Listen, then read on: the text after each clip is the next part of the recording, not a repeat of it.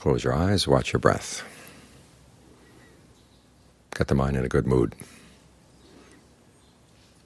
To think about the fact that today is the last day of the rains. It ended at dawn this morning. Now the monks will be free to go various places. But there are some things about the rains you may want to carry over. Usually when we enter the rains, we make special vows to accelerate our practice, accelerate our study. And we've had 3 months to live with that accelerated practice and study. And now have a chance to look it over. How have you benefited from it?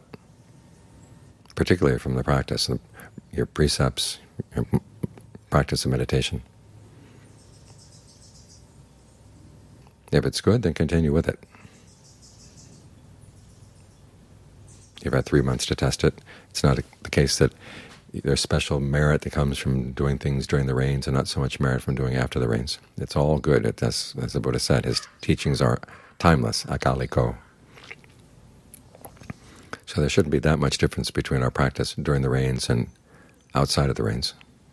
And whatever good you've picked up from the rains, whatever momentum you have, well, keep it going.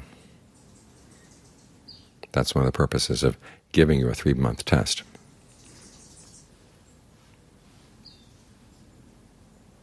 So you look forward to the next few months and you can say, okay, this needs to continue or maybe accelerate things even more. Because death can come at any time. That too is akaliko. So you have to be prepared all the time, whether it's during the rains or outside of the rains. Make sure that your practice is, as Ajahn Mun used to say, in the shape of a circle.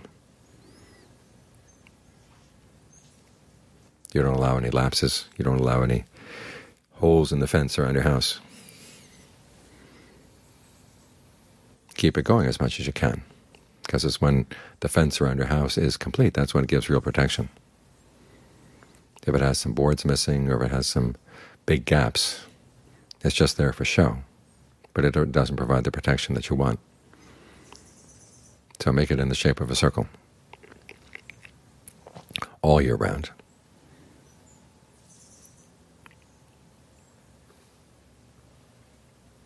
That's how the practice progresses.